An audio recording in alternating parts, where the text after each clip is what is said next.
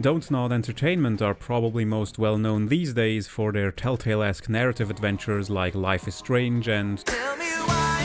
But did you know that they also used to make actual video games, with gameplay and stuff to do? Well, they did. And ironically, the game in question is called Remember Me, as if it was a deliberate attempt to tempt fate by making a game that nobody seems to recall exists these days. Now I am being facetious here. I've played a little of Life is Strange and got bored after the first episode, so I never played any of the other games in the same mold. Maybe there's stuff worth discovering here, so I wouldn't know if all these games are just walking and talking with nothing else to do. And I also know that they made Vampire or Vampire or however you were supposed to pronounce it a couple of years ago. I actually have that one on the chopping block for some later time as well. However, I felt an urge to finally play Remember Me because back when I first learned about it, I heard a few good things. What almost immediately struck out to me was its aesthetic. If you cast your mind back into the fog of history to my previous review of Control, I mentioned that a good aesthetic always trumps graphics. And while I wouldn't call Remember Me's graphics bad, they definitely date the game to its particular time of release. But its aesthetic shows a wonderfully realized cyberpunk world. Neo Paris, despite its trite name, is a hauntingly beautiful cityscape, especially considering how many of the environments showcase a dilapidated or slummy atmosphere. It's a very vibrant take on the cyberpunk aesthetic, and I personally can't say I've seen anything like it before. The only other games I know that similarly meld contemporary architecture with a futuristic cyberpunk aesthetic are the newer Deus Ex games, though unfortunately it's often not that easy to appreciate the wonderful aesthetic because of the way the camera in this game behaves. For one, it has an unnecessarily narrow field of view, so in tight spaces it's almost impossible to really get a good look at anything. This can often also impact gameplay because stuff you need to see can get obscured by the weird angles the camera moves into to make sure it doesn't clip through the scenery. And whenever you're not in a tight space, but also not in combat, the camera has a nasty habit of creeping up on the main character Nilin to an uncomfortable degree. Even for a game that has clearly targeted consoles over PC and is intended to be played on a TV in the living room, this is way too close for comfort. It almost feels like the camera wants to invade her personal space. And unfortunately, the camera often just does whatever it wants, trying to focus on something instead of giving the player full control over what they want to see. And it also never stops fucking moving. I swear, you can stand perfectly still and not move any of the analog sticks at all, and the camera still drunkenly wobbles around. Tying into the beautiful aesthetic is a wonderfully eclectic soundtrack.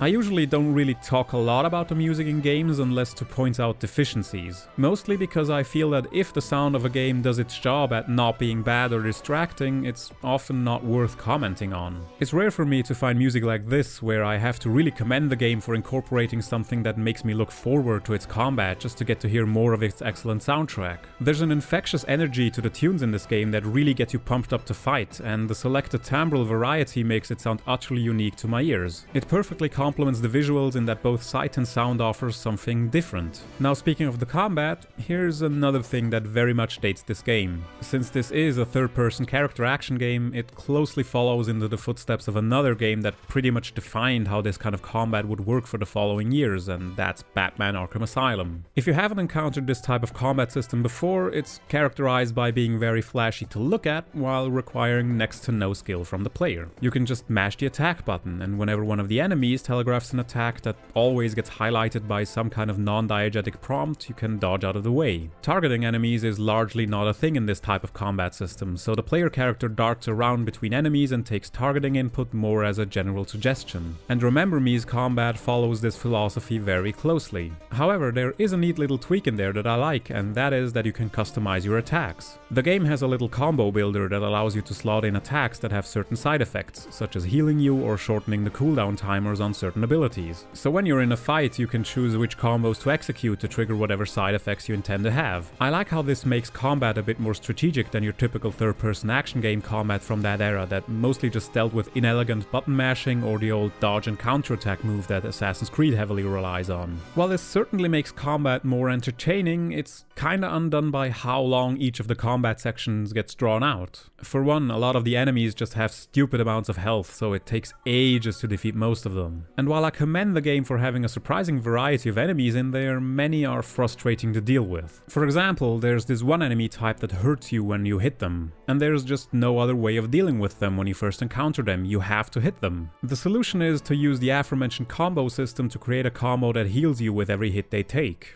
Unfortunately, the first hit of every combo is one that can't have any special side effects, so over time you still lose health either way and have to strategically keep other enemies around to regain some health if you don't want to die trying to take them out. There is a special ability that lets you turn invisible to take out these enemies in a quote-unquote stealth takedown, but if there are no more enemies around where you can use the attacks that shorten the cooldown timer, you're just stuck running out the clock if you don't want to lose health while fighting them. Also, this frenetic button-mashy combat system to me simply doesn't jive well with incorporating priority targets. This is exemplified by these robots that sometimes hover around outside of the reach of your melee attacks. You are also outfitted with a projectile attack that comes in the traditional weak and strong flavors.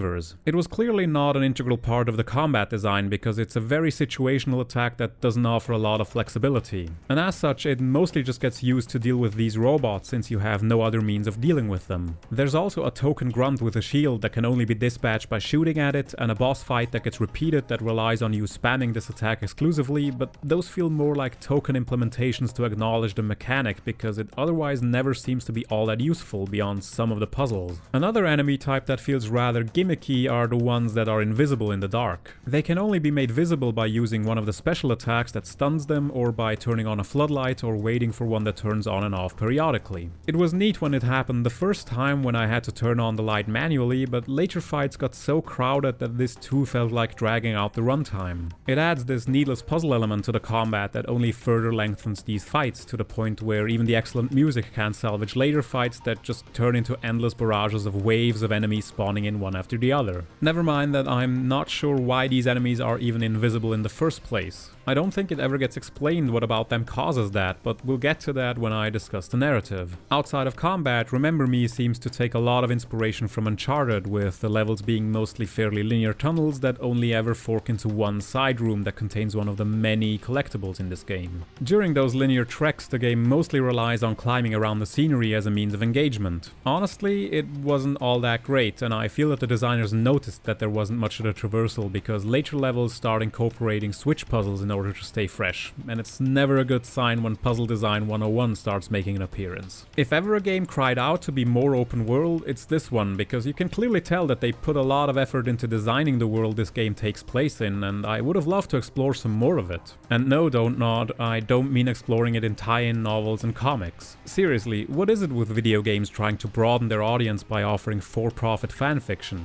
Just put this stuff in the actual games. And speaking of that, well, we now have to discuss what actually happens in this game. And that means talking about the narrative. But that necessarily means that I'll have to spoil it to discuss it properly. I'll give you a little TLDR here if you think you still want to play this game after all, and I'll issue a spoiler warning before I discuss any of the details. The title of the game should give you a pretty big clue as to what Remember Me deals with thematically, which is memories. The entire narrative is based upon the concept of memories, very much inspired by Total Recall and its underlying literary source, a Philip K. Dick story titled We Can Remember It For You Wholesale. In Remember Me, people have figured out a way to preserve memories, and more crucially also how to remove bad memories outright via a special implant. Only some part of the population has formed an addictive habit around it. Because you know you can't simply have a new technology without it also coming with a convenient downside that serves to make a broader point in a cyberpunk story. There has also emerged a group of people called memory hunters, people who can extract memories out of other people. The protagonist, Nilin, is also a memory hunter, or more accurately, was. The game actually starts with probably the only case of amnesia I've ever seen in a video game that made sense and wasn't just a cheap way of starting a story in medias res. The game begins in the Bastille, still a prison in Neo-Paris, only this time for people who have all their memories wiped. Nilin is an inmate who, after the memory wipe, gets contacted by a former associate of hers and sent on a quest to retrieve her memories. It's around this time where you learn that Nilin can't just extract memories but also remix them, meaning she can change them to change the person's worldview or personality in some way. I found this concept really intriguing. It opens up an interesting discussion about human personalities and how we're really just a cumulative product of all our previous experiences. The game also turns this memory remixing into a gameplay concept itself, which is probably the best part of the entire game. I certainly see where Don't Nod got the idea for Life is Strange's time travel shenanigans from. It's a pretty obvious evolution on the way memory remixing in Remember Me works. The basic principle is that you get to experience a key memory and get the ability to scrub back and forth in it to change certain aspects about about it. And if you change the correct bits, the memory plays out in a different way that somehow ends up changing the person. I admit that it felt a little weird to do so because, you know, you're just kinda messing with free will here if you can change a person's core beliefs and motivations just by changing how they think an event took place. But it's still unfortunate that the memory remixing only happens a grand total of 4 times over the course of the entire game. Heck, this gameplay idea could have probably carried the entire game, and I would have loved to see more of this instead of the drawn-out combat. But alas, it wasn't meant to be. Given that the narrative concerns memories and we start the game with a character who has lost all of hers at the beginning of the game, you can probably already see where the game's narrative points to, and yep, there are a bunch of twists incoming that relate to Nillen's past. And unfortunately, they're not the interesting kind of twist that somehow massively change the dynamic of the key players in the story or recontextualize the entire narrative up to now. No, the twists actually serve to make an initially sprawling world much smaller than it needs to be in ways that I can't really explore in a vague manner, so I guess it's time to start the spoilers here. If you wish to not hear any spoilers, skip ahead to this time code or use the chapter heading in the description. Ready? Here we go. After Nillen gets her memories wiped, she gets contacted by Edge, the guitarist of the band U2 and the leader of a resistance movement that calls themselves the Errorists. Oh, you thought Neo Paris was as bad as it gets with on-the-nose naming? Yeah, I always cringe whenever that name was used, because it's both nonsensical and it just sounds dumb. At least when NoFX used it as an album title, it carried some kind of meaning, but here it's just a word that's supposed to sound cool, I guess. And you thought the hackneyed writing started with Life is Strange? Nah, large parts of this game have equally cringeworthy lines and delivery. This little Red Riding Hood's got a basket full of kick-ass! Anyway, Edge instructs Nillen to first get her memories back and then go after Memorize, the company that developed the sensing technology that allows for the storing and removal of memories, which has had a considerable impact on how humans live their lives in this world. The first couple of missions are basically just set up for the world, story and themes, and I admit that they do a pretty good job. I especially like the Slum 404. After you get there and commit your first morally objectionable memory remix, your next assignment consists of stealing secret plans of an architect in order to break open a dam to open up access to the Bastille. Oh, and there's also that side effect that all the water that drains from the slums floods the district where all the wealthy people live, because this game has a message. The reason you have to go back to the Bastille after just escaping from it is to get your memories back. At least some of them. Among them is a memory of Nillen remixing another person that ended up committing suicide because of it, which was the crime that got her convicted in the first place before the start of the game. After that's done, the next target is the CEO of Memorize itself, to convince her that the corporation's methods and goals are wrong. Yeah, the game ramps up the stakes pretty quickly here. And it's at this point where the first big twist comes in, which is that the CEO is Nillen's mother. Yep. Turns out that, as is often the case with these types of stories, the parents of the revolutionary protagonists are part of the corporation fucking over everyone else. See what I meant by saying that the twists make the world smaller earlier? It ties the narrative down and reduces the conflict to interpersonal squabbles between family members, and it doesn't really serve as a parable for the rest of humanity. Heck, even Star Wars had more than just Luke Skywalker's daddy issues. But in the end, this mostly just plays out as a family drama. The memory Nillen has to remix is one from when her mother suffered a car crash that had her end up with a cybernetic prosthetic leg and a lingering sense of bitterness towards the world in general and Nillen in particular. The real memory that happened puts the blame for the crash on Nillen herself for distracting her mother while she was driving. I'm not sure if that event is a great catalyst for wanting to enslave people who have become addicted to your memory technology. Changing her mind isn't enough to stop this enslavement process, so you have to go through a lengthy tangent of dealing with one of the head scientists of the program while also trying to rescue another errorist ally. From a story perspective, it's mostly pointless, though incidental occurrences mean that the entire Bastille gets destroyed, so the experiments pretty much stop, which is a good thing, I guess. I've mentioned that Nillen's parents both play a part in this, so obviously your final goal is your father, who created the sensing technology mostly just to erase Nillen's memory of the aforementioned car crash. Once that succeeds, he gets it in his head to use this technology to help the rest of humanity remove all the bad memories and pain from their lives. I like this turn of events a lot, because so often the machinations of evil corporations are just based on a megalomaniacal quest for power from whoever is in charge. I like how the story frames the dystopian state of the world, or at least of Neo Paris, as a result of trying to do good. I'm always fond of speculative fiction that explores the concept of the road to hell is paved with good intentions, that doesn't just plonk down a simplistic one-dimensional villain. Once both your parents have successfully been remixed, they open up the access to the central server so you can release all those collected memories back to humanity. It's there where the game takes a hard turn towards neuromancer Witcher-esque plotting when it turns out that Edge, who has been giving you all these assignments and is the original founder of the errorist cause against Memorize, has been part of a self-aware amalgamation of all those bad memories that Memorize has collected and who longs to destroy itself for the benefit of mankind. I'm not sure how I feel about this ending because again it makes the world feel smaller yet again. Sure, it ends on a positive note that tries to tell people that giving up their bad memories isn't such a great idea because it robs you from any context of how you see your good times. And I think this is what those addicts are supposed to represent, people who have extracted all their memories because they've lost any sense of balance and see everything as bad. But to me, the way the narrative is framed, especially with these twists that the most important people are your parents and a malformed entity born out of all the negativity in the world that longs for self-destruction, feels a bit too neat and also omits many of the more interesting aspects of the setting and themes that the game touches upon.